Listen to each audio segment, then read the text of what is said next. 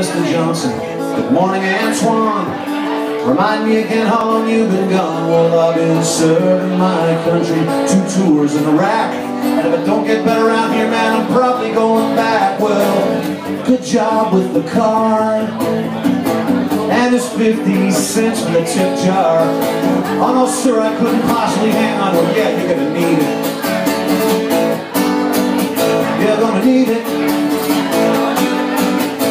Well, the Johnson's kids at school arrive by motorcade behind the blacked out windows of an armored Escalade. You sign in at the checkpoint and then the homeroom.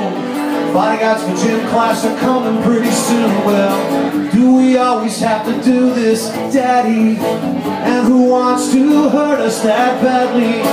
We don't have neighbors anymore, sweetheart. No chances, you're gonna need it. You're gonna need it. So many thoughts left unconnected, so many folks left unprotected. Private armies, private cops, they only care about private lots. And if you don't have it going, it will. You're gonna need it. You're gonna need it. Well, Antoine's part of town was the place time forgot.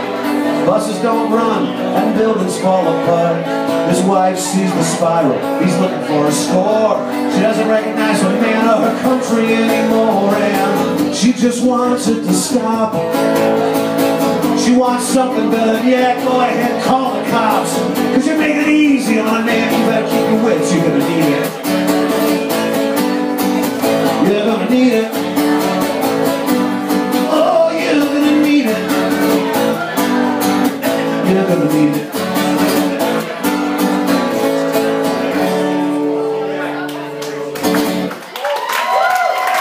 Thank you. That's on the recent CD.